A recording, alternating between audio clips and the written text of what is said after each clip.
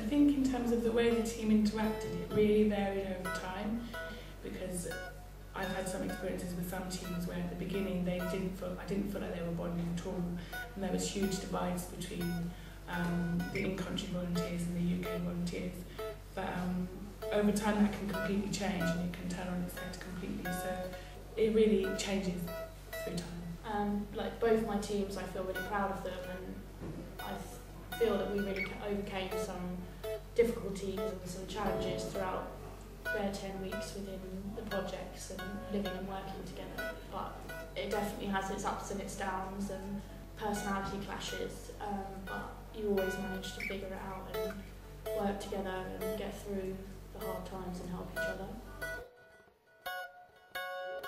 I think having a counterpart is a really unique part of the ICS experience, and I think it's a really important part because it really teaches you a lot about the culture that you're trying to integrate yourself in. This means you've always got someone to ask those questions to. I do, however, think it's one of the most challenging parts of the experience as well, because it is intense to spend that much time with one other person, and there's not many times in your life you'd have to do that.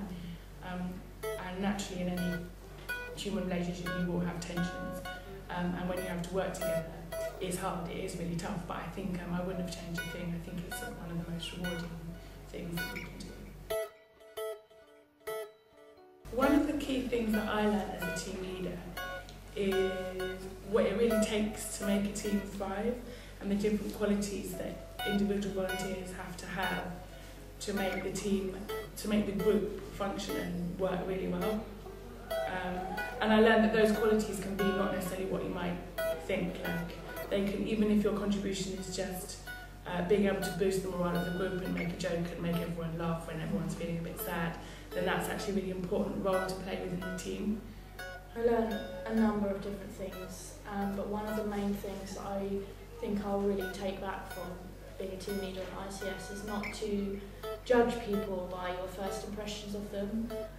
The people that I had in my teams that I thought would be the most difficult and that I would be least likely to get along with have actually become the people that I have the best relationships with.